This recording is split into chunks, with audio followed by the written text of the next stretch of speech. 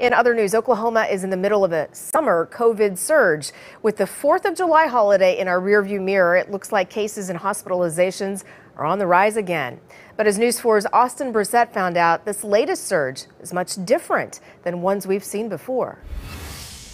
The number of people in the hospital with COVID has started to go back up again. While he says he doesn't expect us to get back to the over 2,000 hospitalized COVID patients we saw as Omicron raged on early this year, Dr. Dale Bratzler with OU Health says more than 200 people are in hospitals statewide right now, up from our low point of about 80 people after the January surge. Even within OU Health, that we've seen cases in the hospital going up steadily. 3 Omicron subvariants are circulating in the state and region, making up almost 98% of new cases, with one of them spreading very rapidly, making up almost 57% of those same cases. Another problem, that same subvariant has something called antibody escape, causing reinfections. Even though you may have had Omicron infection before, or you may be fully vaccinated, BA.5 is escaping the antibodies that you may have already developed. The good news, though, the majority of those people are not being hospitalized. But the numbers of tests done has also gone up tenfold, with the 7-day average showing over 1,000 infections per day.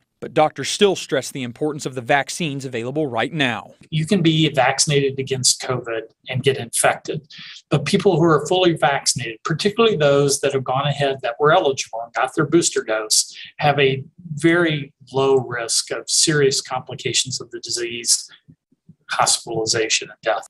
Austin Brissett, Oklahoma's News 4.